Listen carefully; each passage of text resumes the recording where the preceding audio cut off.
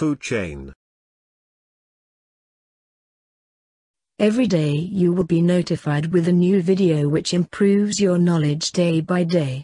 So, don't forget to subscribe, and click the notification bell. Most of us enjoy eating.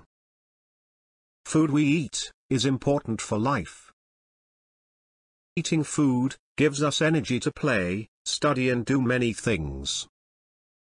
Without energy from food, we could not live. Every living plant and animal also need energy to survive. Plants rely on the soil, water, and the sun for energy. Animals rely on plants, as well as other animals for energy. Energy passes from one living thing to another, as they eat them. This flow of energy is called a food chain.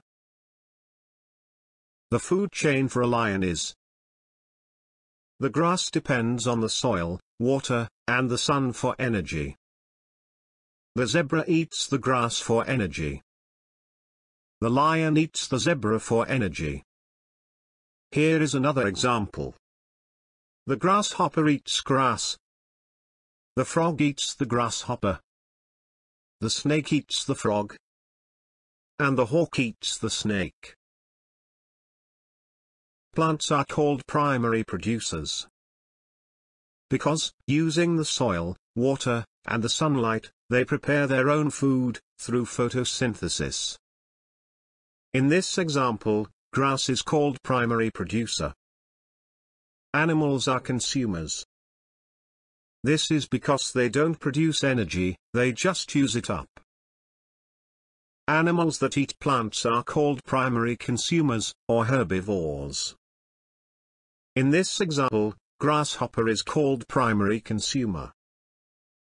Animals that eat primary consumer are called secondary consumers, or carnivores. In this example, frog is called secondary consumer. If an animal eats secondary consumer, it is called a tertiary consumer. In this example, snake is called tertiary consumer. The tertiary consumers are eaten by quaternary consumers. They are called the top predator. They are animals with no natural enemies. Each food chain ends with the top predator. In this example, hawk is called top predator. When an organism dies and decays, it is eaten by decomposers called detrivores like vultures, worms and crabs. The decomposer like bacteria and fungi breaks down the dead organism through decomposition. They help to put nutrients back into the soil, so plants can use them. In this example, when these organism dies, the decomposer decomposes them and put the nutrients back into the soil, so plants can use them. Some animals eat both plants and animals. They are called omnivores.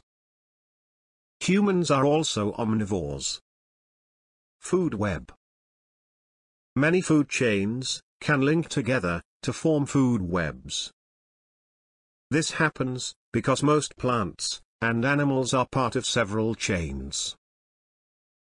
Each level in a food web is a trophic level. There are 5 trophic levels. Primary producers are the base of every food chain.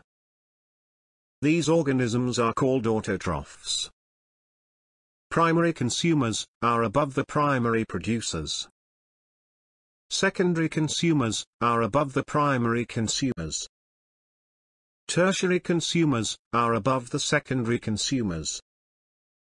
Quaternary consumers are above the tertiary consumers. All the animals in these 4 levels are heterotrophs. Food chains end with quaternary consumers, or top predators. When any organism from these 5 levels dies, it is decomposed by decomposer. Question time.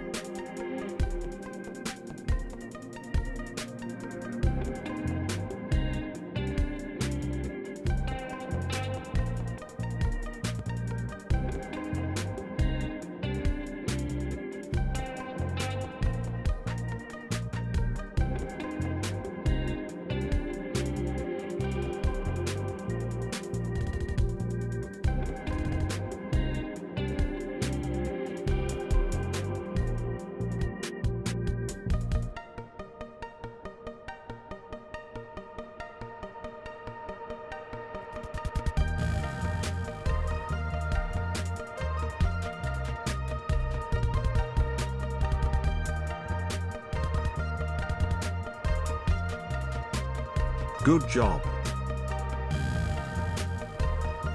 For more educational videos, click here. Don't forget to subscribe, like and share the video.